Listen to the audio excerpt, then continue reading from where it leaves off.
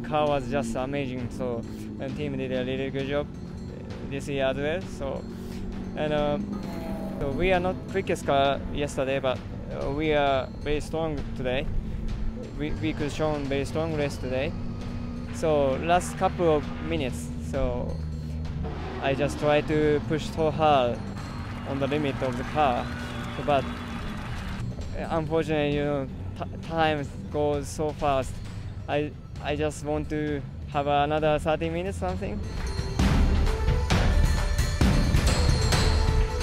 Yeah, well, firstly, I guess if you said you're going to finish second tomorrow, yesterday morning we would have taken that and been pretty happy. But now that we're actually standing here in second position, of course, you want that top step and to go one better and win the event. But yeah, started 13th. It was pretty interesting out there around that mountain in the dark.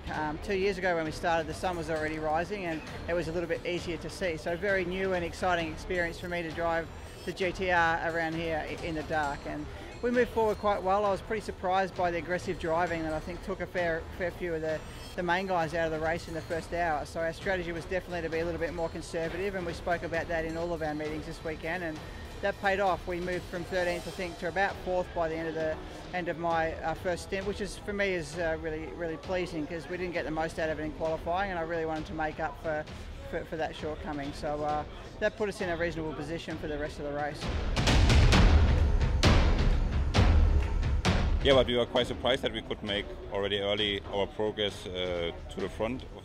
It's also all up to the team with great strategy, and Rick did a mega first double stand, and I was in the car and I was quite surprised that we are already, when I got told on the radio, we are already leading.